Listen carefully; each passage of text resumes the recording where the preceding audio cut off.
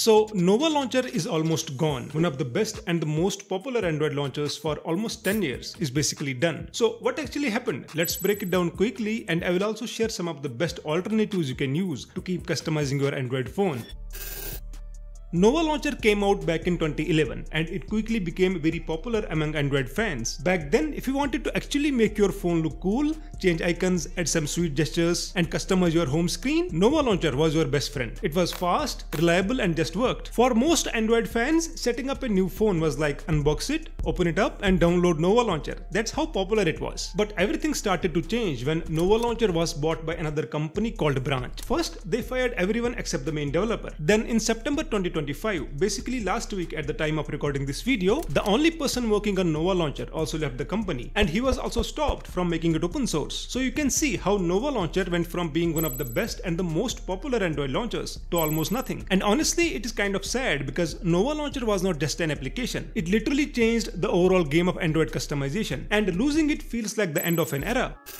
So you might be thinking, can we actually do something to save Nova Launcher? Honestly, not much at this point because everything has been shut down. You can still find the application on Google Play Store, but it is not going to receive any further updates. But there is something cool happening right now. Some Nova Launcher fans have started this petition to make it open source. So there is a slight chance that something nice can happen. I'll drop the link in the description if you want to sign it and see what happens. At the end of the day, the best thing we can do is to support other Android launchers to keep this customization alive. And that's why I thought to show you some alternatives if you are looking to try something new. Number 1 is Niagara Launcher. If you love a simple and a clean home screen, Niagara Launcher is going to be the perfect option for you. It does not try to copy Nova Launcher. It is unique, fast and awesome. You will get all your applications in one clean vertical list. No clutter, no endless pages to scroll through. Your favorite applications are always there at your fingertips. So Niagara Launcher is really good for one-handed use. Also, the latest updates are amazing, and now you can get some excellent ready-made home screen setups. You can try the free version first and then maybe upgrade to the premium version. Number 2 is Smart Launcher. This one is pretty old, just like Nova Launcher, and it is quite popular as well. If you prefer automation plus customization, Smart Launcher is going to be a good option because it will organize all your applications into different categories, so you don't need to spend a lot of time creating a good setup. On top of that, it offers some pretty cool widgets and some unique features. If you are looking for a home screen setup that is actually different and stylish, Smart Launcher is going to be a great choice. At number 3, we have Lawnchair Launcher. If you love that stock Android look but want some more customization,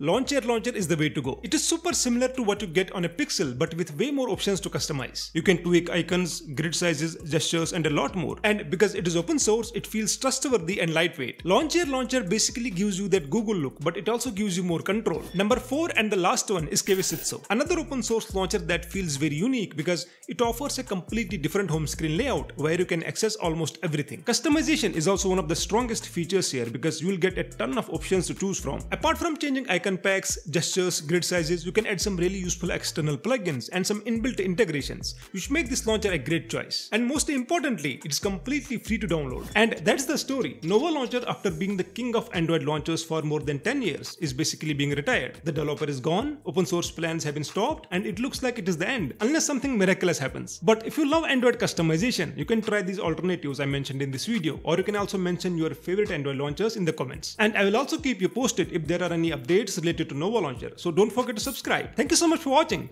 I'll see you in the next one.